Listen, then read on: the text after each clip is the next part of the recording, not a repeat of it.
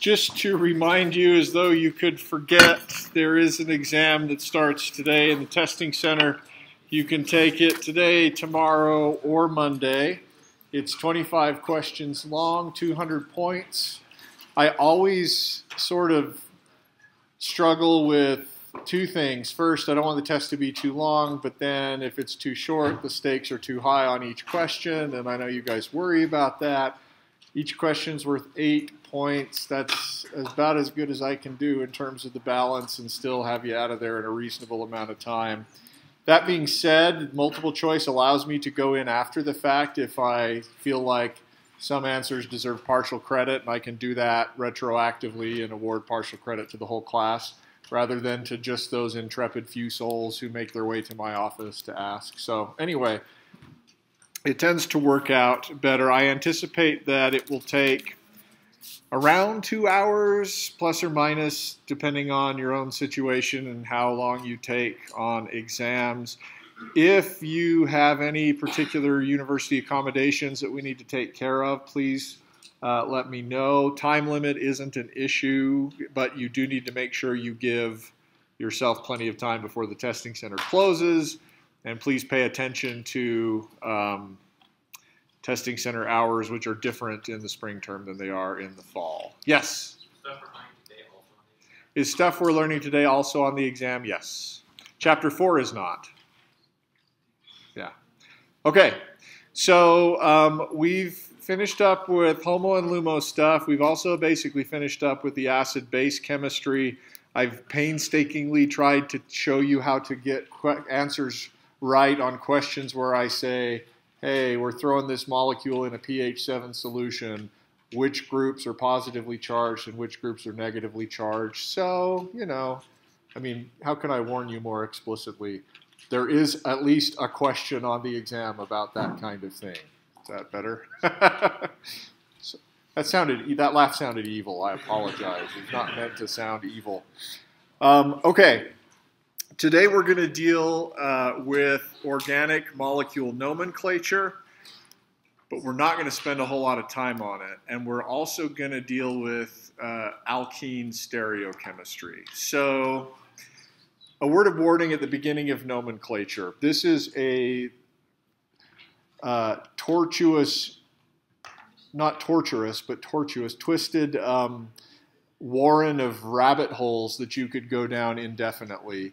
And there's a whole group of people that write the rules for naming organic compounds. They're called IUPAC, for International Union of Pure and Applied Chemistry. If there's a molecule, there's a rule for how to name it, but almost everybody stops caring at a certain point. And so you're going to find yourself unsatisfied thinking, well, what if the molecule was like this? What if I made it a little bit more complicated? How would I name it then? And my answer to you is, I don't know, and I don't care. But you do need to know enough so that when we talk about it in class, you're not falling behind in the sense that you don't even know what molecule we're dealing with. So I'm going to teach you enough of the language for you to get by. It's going to be kind of like the amount of Spanish I learned on my mission to South Texas. I thought I spoke Spanish pretty well when I left the mission, but turns out mostly what I can do is testify of the truthfulness of the gospel rather than tell people where the grocery store is. So I'm not going to demonstrate. I really am not going to demonstrate. But you want to know enough so that you can recognize and talk about molecules sensibly. The standard for nomenclature is, and this will give you a sense for how to get questions right on this subject and what not to worry about. Can you draw the correct molecule? Can you draw the correct structure unambiguously from the name that you give it? And if you can, no problem. So let's go ahead and dig in. As we do that, we need to talk about an interesting subject called functional groups. And the idea behind functional groups is actually really based in homo and lumo types of arguments. But the basic idea is there's certain arrangements of atoms that have similar properties in multiple contexts. And so we consider them as a group rather than as individual atoms because their properties are basically transferable. So one of them is the carboxylic acid. We consider this whole thing as a unit. And it is different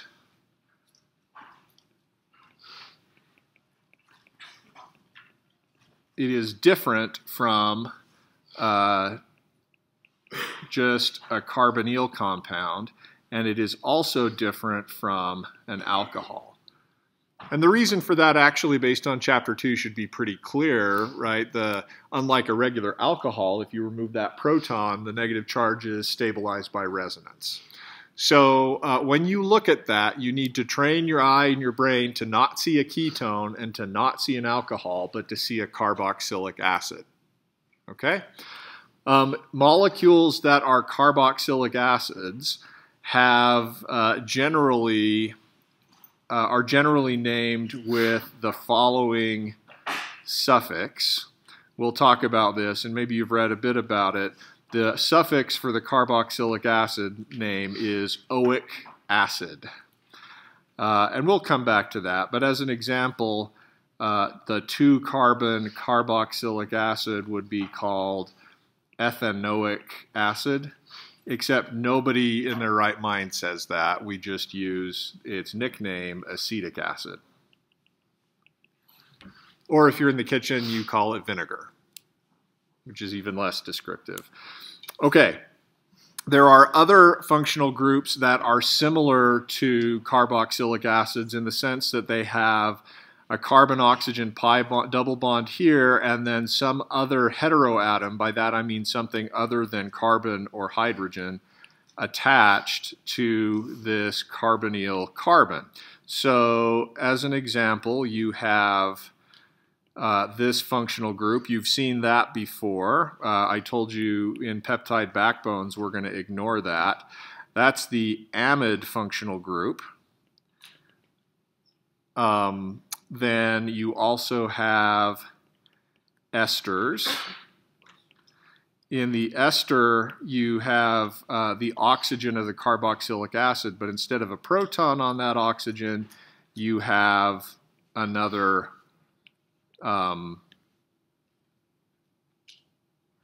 carbon group. It's not an ether because, and we'll talk about ethers in a minute, but it's not an ether because one of the carbons attached to oxygen also has a carbon-oxygen double bond. If you have the thing that's attached to the carbonyl carbon be a halide, this is called like chloride, this is called an acid chloride. And then there's one more, and that's called an anhydride, where it's like you have two carbonyl groups attached to the same oxygen. We will not talk about the chemistry of these groups, of these molecules other than the carboxylic acids. We won't talk about the chemistry of these other molecules in 351. You'll get that in 352. There is, in your study guide for Chapter 3, there is a list of the appropriate suffixes for each of these. The most common ones that you'll have to use will be the one for the carboxylic acid, the one for the esters, and the one for the acid chlorides. And hydrides and amides we typically don't bother naming. Functional groups come in a list of priority. When we name molecules, we have to, in terms of what we put where, we have to choose which groups are most important and which groups are less important. And I'm going to list them today in order of priority, but I'm basically going to group them together. Group 1, the common element in all of these is you tend to have 3 bonds between carbon and heteroatoms, electronegative heteroatoms. There's maybe one exception to this, but I don't care about it, so that'll be good enough. Within this group, you generally will not need to worry about which groups are higher priority. There are rules for that.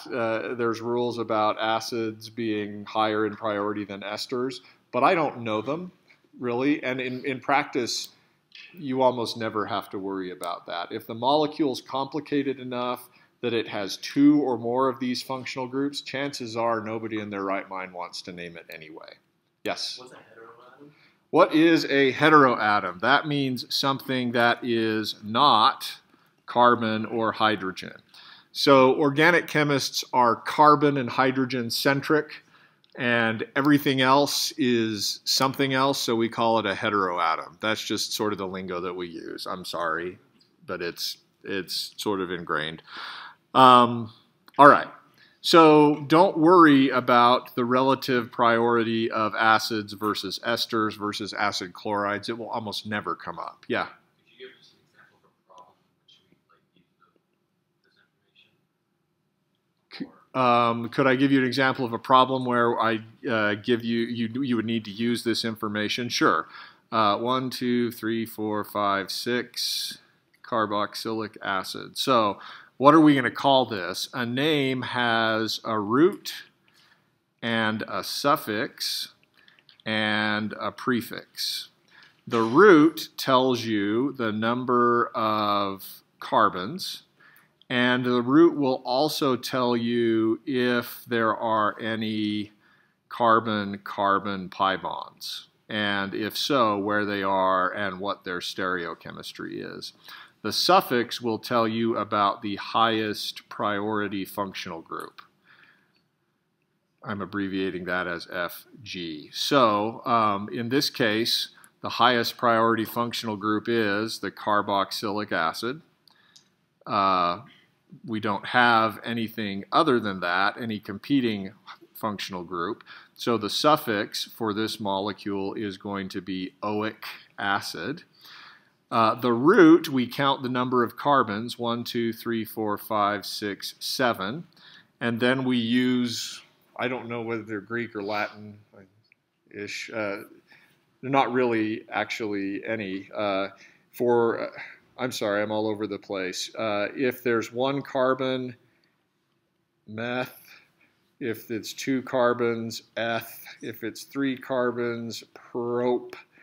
4 carbons, bute. 5 carbons, pent. At this point, we switch to prefix or number things that make sense. 6 carbons, hex. 7 carbons, hept, and so on.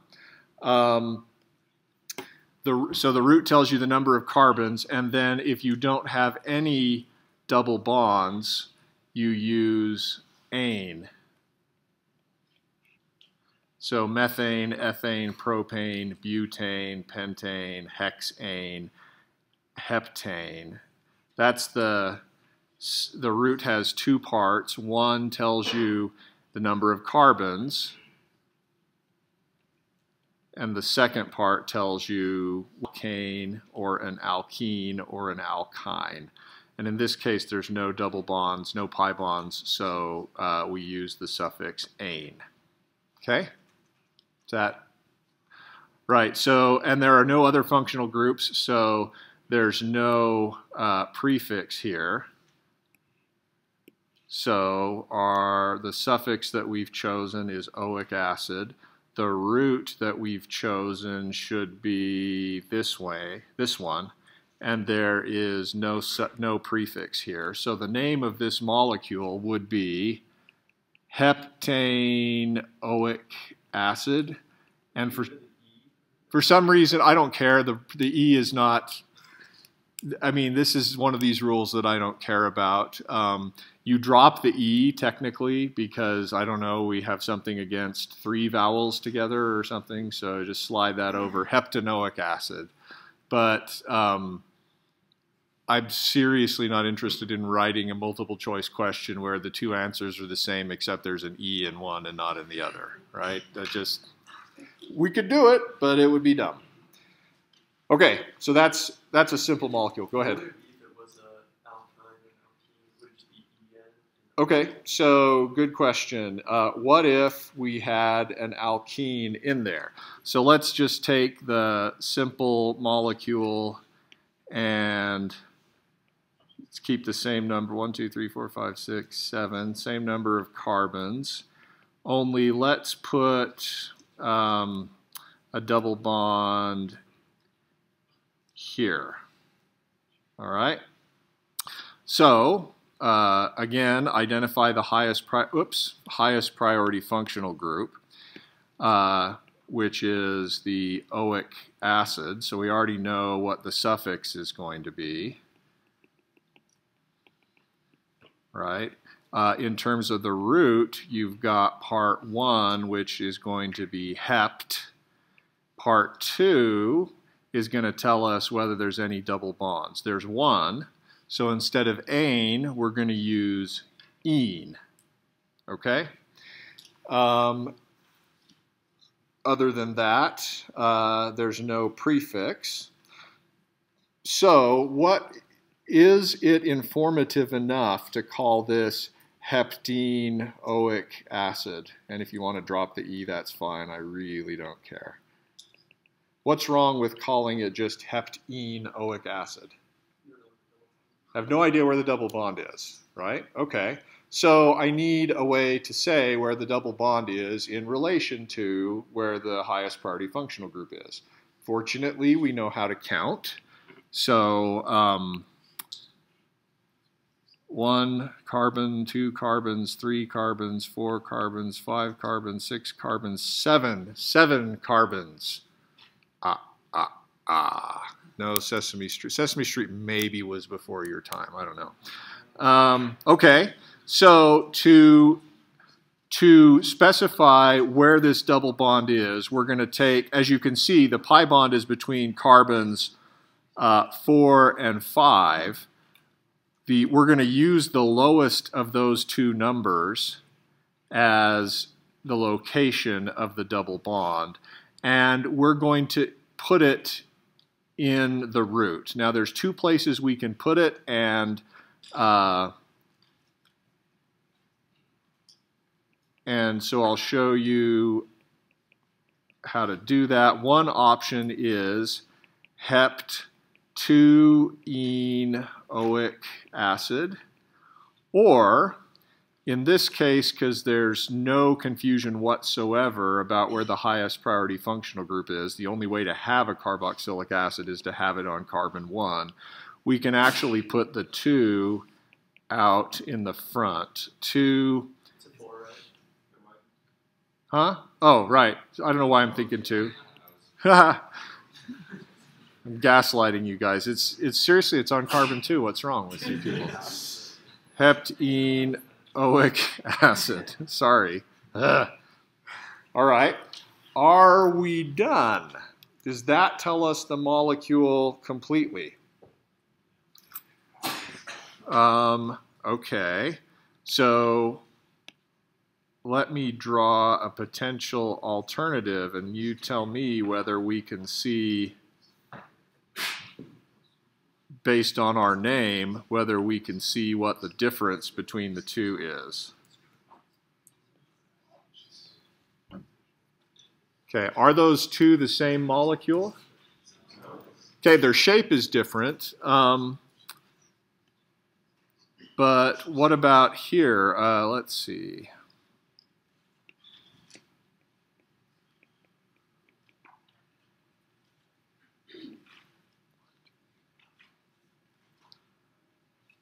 Are these two the same molecule? Yes. Yes. Well, why? Because they both have different shapes. So what's the big difference? Why are these two the same, but these two are not? Okay, what is it about a double bond? Pi bond what? Pi bond restricts rotation. Is that a familiar concept to everybody? Okay, but why? Because they told you, right? But why? Since the orbitals kind of go above and below, they can't really spin independently of each other. Okay. Right. So remember that a pi bond comes from side-by-side overlap of p orbitals on each of those sp2 carbons. Okay? And in order for this to actually be a bond, they have to line up side by side. So I'm going to show you what this side-by-side overlap looks like. We're going to lean down into the page and sort of put our eyeball in the page with our nose pointing in this direction. Because we are tired, and because it's close to May the 4th, we're going to have sort of evil Sith eyes. Yeah. And let's see what we would observe if we looked down the bond, this double bond, okay? So I'm going to draw a circle here. This is going to represent the carbon that's in the front, and on the other end in the back is going to be the carbon that's in the back. In the front, if I'm leaning down into the page, I'd have the R group coming out to my right and the hydrogen coming out to my left, and then in the back I would have the other R group and the other hydrogen. We'll learn more about this view of molecules. It's called the Newman projection, but basically we're looking down this carbon-carbon bond. And what we would see in terms of the orbitals is there's a p orbital on the carbon in the front mixing with the p orbital on the carbon in the back, and they are lined up side to side with the same wave function sign, so you get, so you get a favorable bonding interaction that we've talked about before, and that is the pi bond. Okay, fair enough. Well, what if we were to rotate the carbon in the front? So let's take that carbon in the front. The one in the back is going to stay exactly there, and let's just go ahead and rotate around that carbon-carbon bond. Doing so presumably would get us to this state where the groups are trans to each other. Okay, and presumably the p orbitals could still line up side by side with the same wave function sign, and you could still have a pi bond there. But the intermediate, or rather there's a high energy structure through which you have to pass, and that is the following structure, where the atoms in the back are still where they used to be, but the R group in the front is now perpendicular to the R group in the back. And this does some crazy things to our bonding. So the p orbital in the back is there, the p orbital in the front is here. And one thing that we maybe didn't talk about, but I think was in your MO theory study guide, is that when orbitals, for side-to-side overlap, orbitals have to line up parallel to each other. If they're perpendicular to each other, there's really no interaction. Think of it as a vector type of quantity, and the cosine of 90 is 0, and that's an important term somewhere along the lines. Anyway, two orbitals can't interact with each other when they're 90 degrees apart, so there's no interaction, and therefore there is no pi bond. So in order to go from cis to trans, even though in terms of sterics, trans would be lower in energy, you have to go through this high energy transition state where you literally break the pi bond. Okay. I'm drawing an energy landscape where the x-axis represents how far we've rotated around this carbon-carbon bond, and we have this high energy transition state. And the difference in energy is about the strength of a pi bond. So you literally have to break the pi bond to go from cis to trans. I've exaggerated the energy difference between cis and trans here, so I'm going to try again. Trans is just a little bit more stable than cis for reasons we'll talk about. Okay, so this is why you can't rotate around double bonds, at least not at room temperature. Yeah? When you like flip all the way around, why wouldn't it be problematic if it's like opposite wave function? If you flip it all the way around, would it be problematic because it's opposite wave function? My short answer to that is no, because remember, you've also got the pi star, and you flip that around, and now they're lined up correctly. Does that sort of make sense? Alternatively,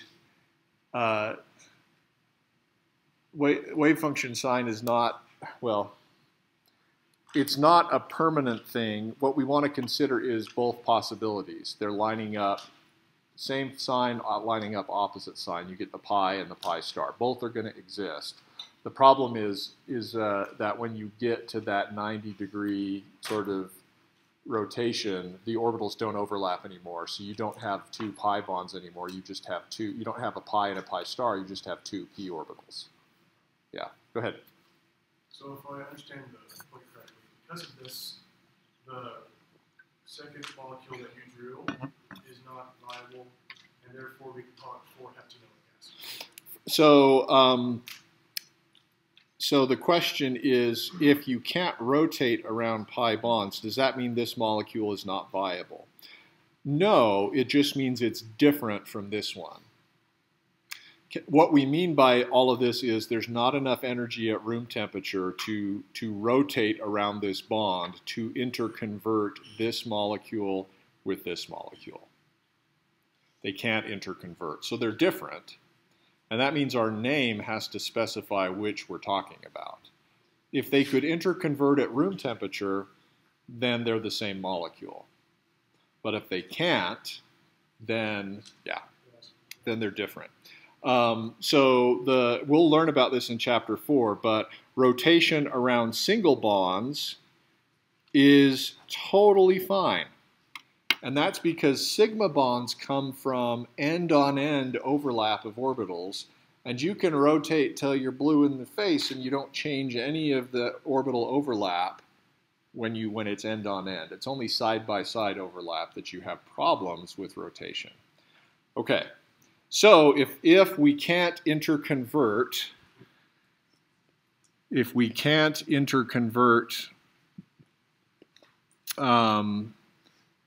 these two molecules at room temperature, then therefore they are different. The little 3 dots here is not necessarily Bilbo Baggins's dotting of the I, but rather I think it's a mathematical thing. At least I learned it in geometry when we're doing proofs in 9th grade. It means therefore. It's just easier to write than therefore. Therefore, they are different molecules. Okay.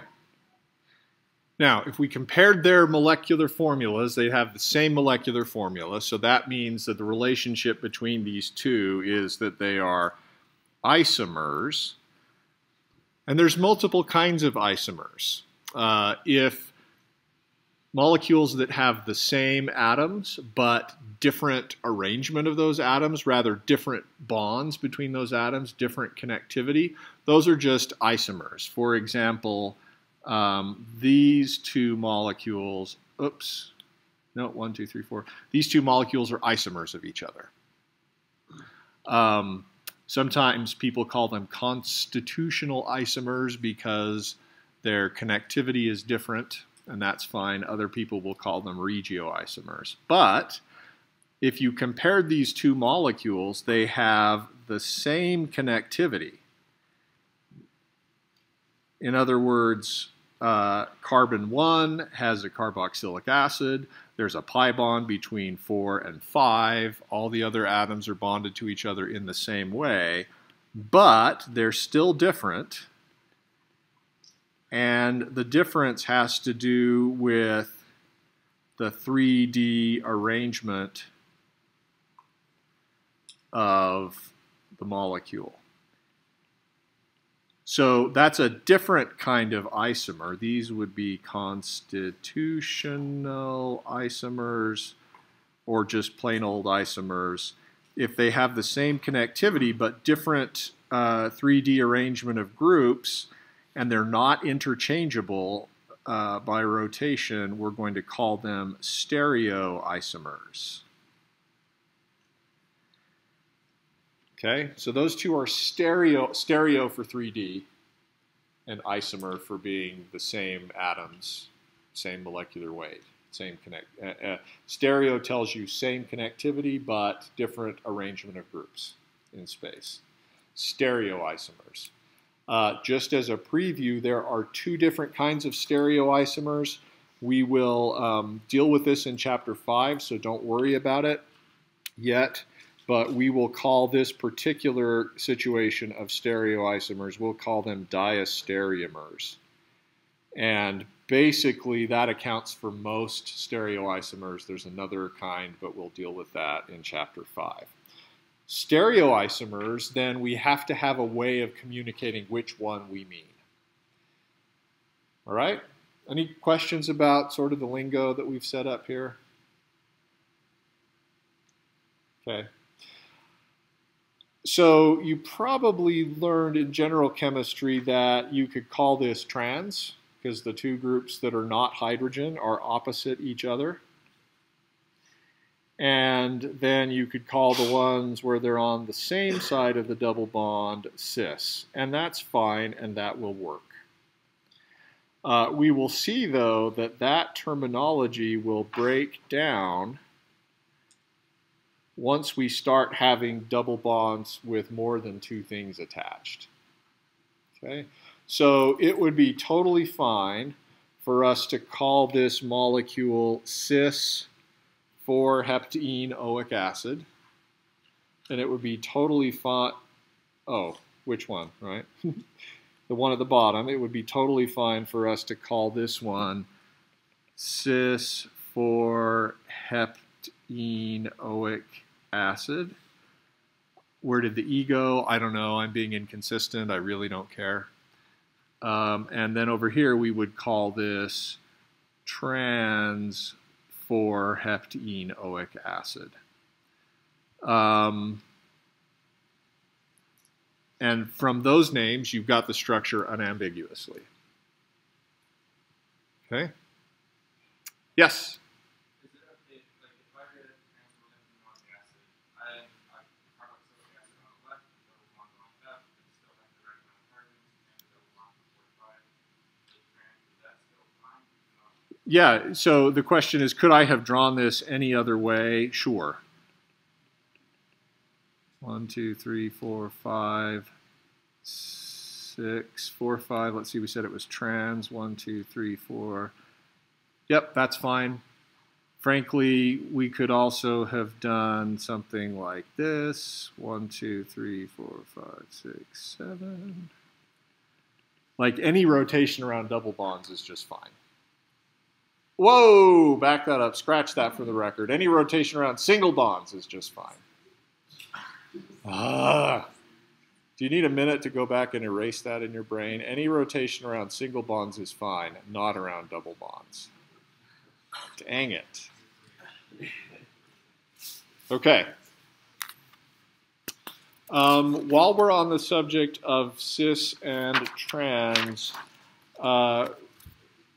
we ought to talk about how you describe molecules that are double bonds where the situation's more complicated than cis and trans. So let's take the same starting molecule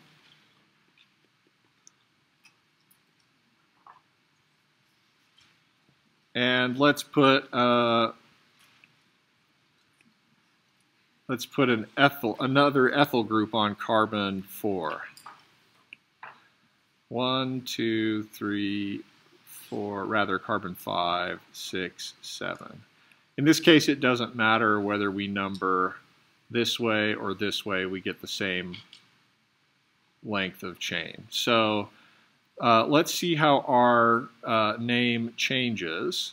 We're still going to keep the heptene oic acid with the 4 to tell us where the double bond is.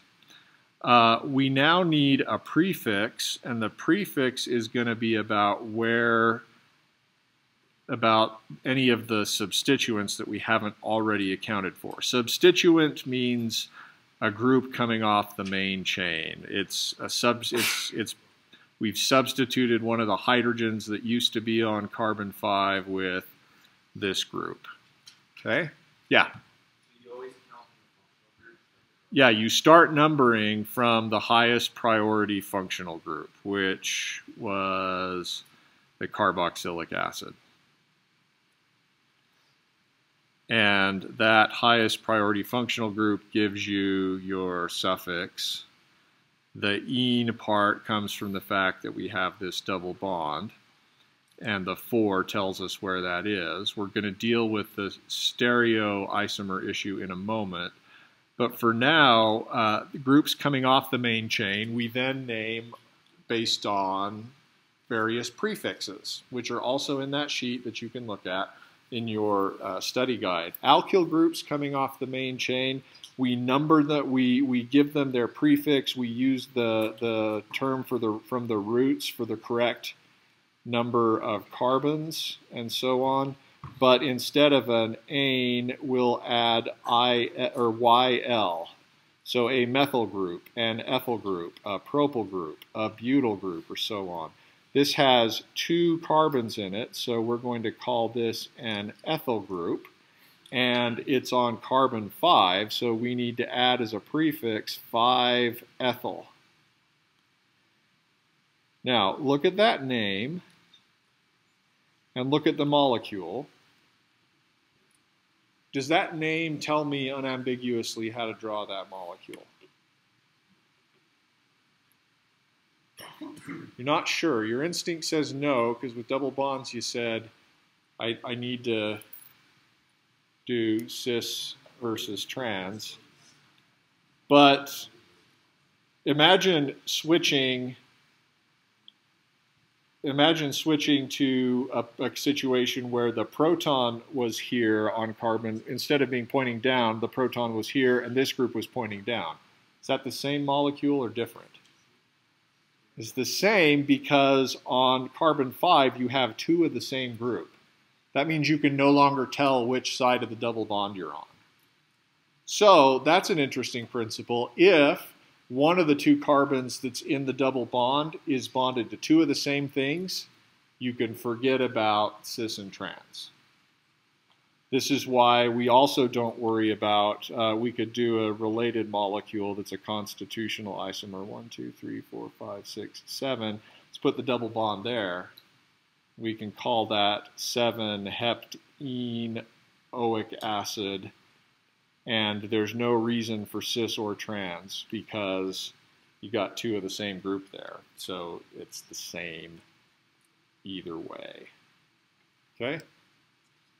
That makes sense. If you've got 2 of the same group on one of the carbons of the double bond, there's no stereochemistry. There's no isomers to worry about. Yeah? Don't you use the lower number for the carbon? The lower number for what? For the double bond, so it's 7 heptene. Oh, you're exactly right. Sorry. Thank you. -1 for me. Right, we'd call that 6, heptenoic acid. Thank you. All right. So let's now muddy the waters a little bit. Let's take that same molecule, but instead of an ethyl group, let's do a propyl group.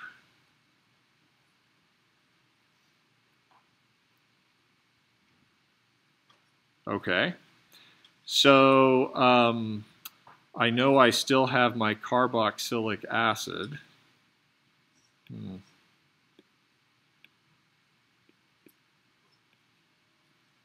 Right there. I know I still have my double bond.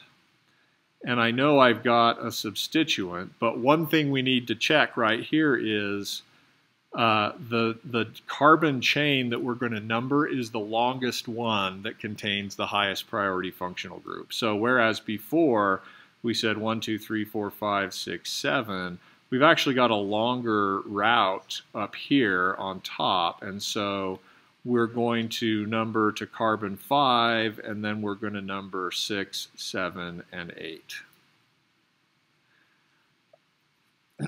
Okay, so now it's an octenoic acid, and the double bond is between carbons 4 and 5, and there is an ethyl group on carbon 5. But is what we've drawn to the left the same or different versus what we've drawn on the right? What do you think? Same or different? Different, because those two things on carbon 5 are not the same. So there's a difference between whether you have see over here, carbon 3 and carbon 6 are cis to each other. Over here, carbon 3 and the ethyl group are cis to each other. That's a different situation. So now we need to have a way to distinguish those two. However, cis and trans sort of break down for us here. We can use cis and trans, but those are relative terms between two groups. So notice I said molecule atom 3 and atom 6 are cis to each other, or on the same side of the double bond, but atom 3 is trans to this one. Over here, atom 3 is cis to the ethyl group, but is trans to carbon 6. So we have to, cis and trans break down because they only describe the relationship between two groups. And once you've got 3 or more attached to the carbons of a double bond, which two are you talking about? And I suppose they could have generated a family of rules where we came up with a name that in parentheses I say here, I'm going to call this cis, but in so doing, I'm talking about the relationship between groups 3 and 6. And that's a lot of words. So instead, they developed a system whereby with a single letter, we can say which isomer we have. And the two letters, I'm going to show you, the letters are put in parentheses ahead of the molecule. And the correct letter for the one that I've drawn here is Z. And the other isomer is called E. Those are from German words. And a lot of the organic chemistry that was done, 100 years ago was done in Germany. And so some of the naming conventions are still German. I think E is for entgegen, which I think means maybe opposite or apart. And then Z is for zusammen, which means like together. Or you can say they are on the same side of the double. Okay, so how do we assign E versus Z? This is important. Your text does not deal with it at this point. It waits till chapter 10. We're going to deal with it now because I don't want to talk about it again. And because it's going to actually come up in chapters 7 and 8. So what you do to assign stereochemistry, to assign a stereochemistry description, what I mean about, when I say stereochemistry, I mean a description of the stereoisomer. Okay? we want a description that is absolute, that doesn't depend on us specifying which groups that we're talking about. So here is the process for assigning stereochemistry to the double bond. Conceptually, you're going to, and I'm going to now erase these numbers because we're going to need to get in here and label some things. Conceptually, you're going to split the double bond into two pieces, carbon 4 on one side and carbon 5 on the other side. Okay? We're going to consider carbons 4 in first and then consider carbon 5. And we're going to ask, of the two things attached to carbon 4, which has higher priority? Yes? Yeah, so, but let's talk about what the rules are, because this is where people, yeah, no, you're right, but let's talk about what the rules are, because this is where people tend to get confused. So, there are rules for assigning priority of atoms, and the process is to compare. First, you ask what atoms are bonded to carbon 4. Well, here we have a carbon, and there we have a hydrogen. Then we compare those two atoms. Which is heavier? Is it carbon or hydrogen? Oh, that's easy. It's carbon. So carbon becomes the bigger priority group on carbon 4. And so this, when we give this double bonded descriptor, everybody's going to know that we're talking about this carbon instead of this hydrogen. Now, on carbon 5, we do the same kind of comparison. What are these two atoms? Well, one is carbon and the other is carbon. They have the same weight, so it's a tie. Fortunately, these people developed a tie-breaking procedure. It's a bit like, it's a weird accounting system. But what you do, the tie-breaking procedure, after you compare the atoms, is you ask, what are these two carbons, what are each of these bonded to? And you write down what they're bonded to in order of heaviest to lightest. So the carbon up top that I've highlighted here is bonded to 2 other carbons and 2 hydrogens. Those 2 hydrogens are implied but not shown. Hopefully you're starting to see that, or at least keep track of it. The carbon on the bottom, however, is a big potato would like to share a photo. Decline. Carbons, I think I need to hide myself on AirDrop.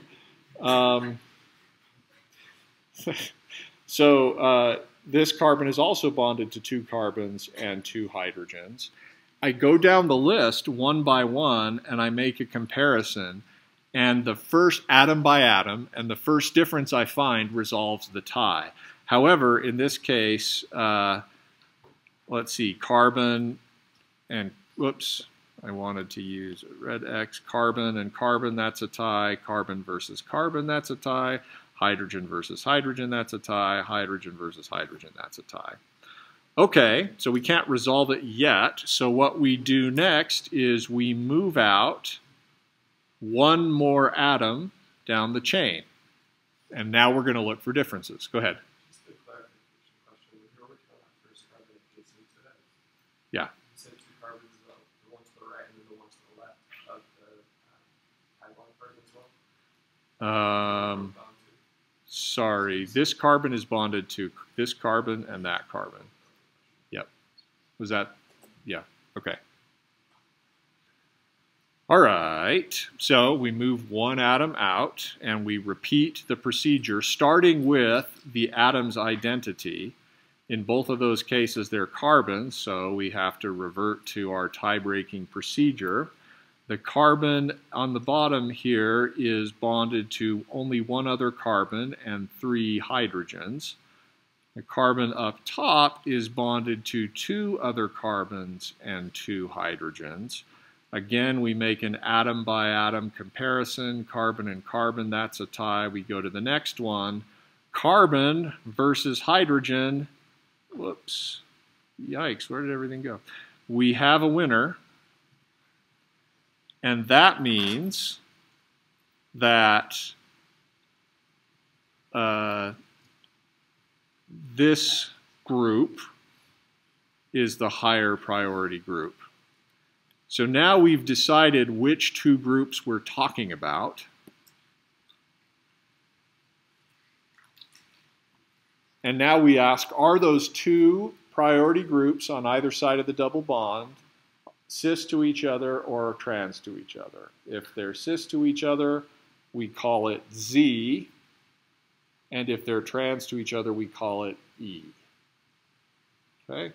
So all of this was about deciding systematically and in rules everybody knows and follows which are the 2 groups that we're talking about.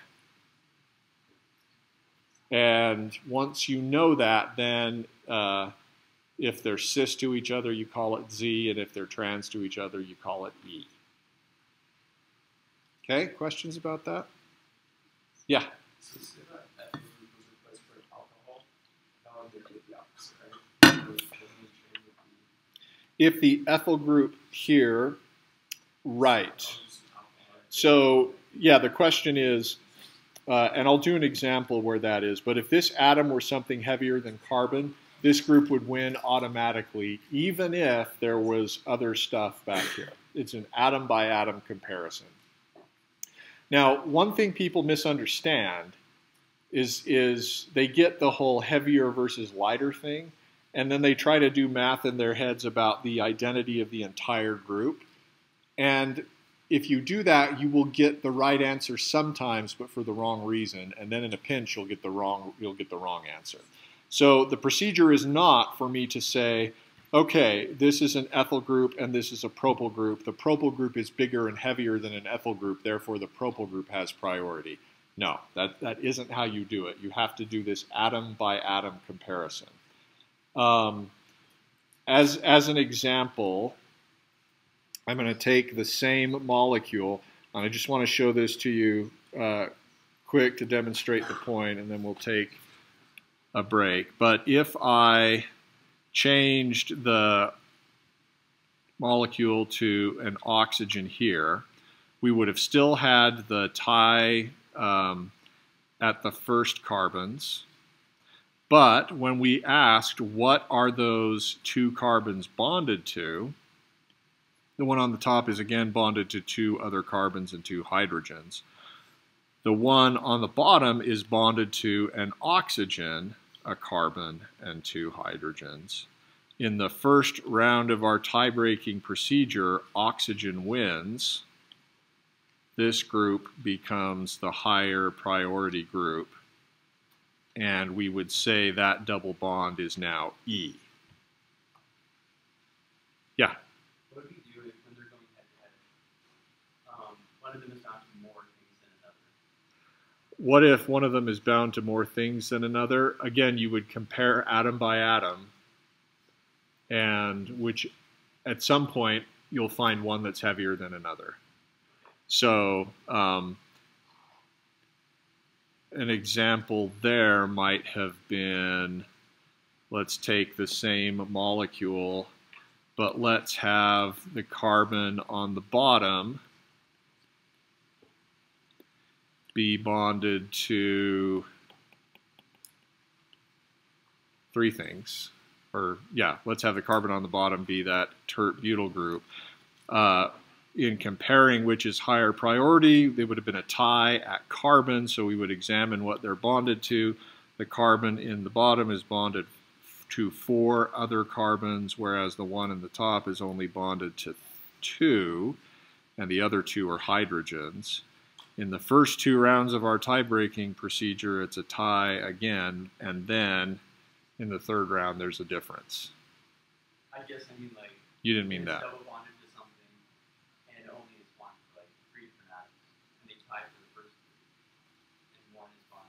Okay. Is this the situation So where it's it's like a negative carbon? Then it's fine, it's an extra carbon. A negative carbon? I don't know. Okay. Can you draw me an example? I can try and I'll talk to you later. Okay. Yeah. Good. So let's take a minute and we'll come back and we'll practice this a little bit more.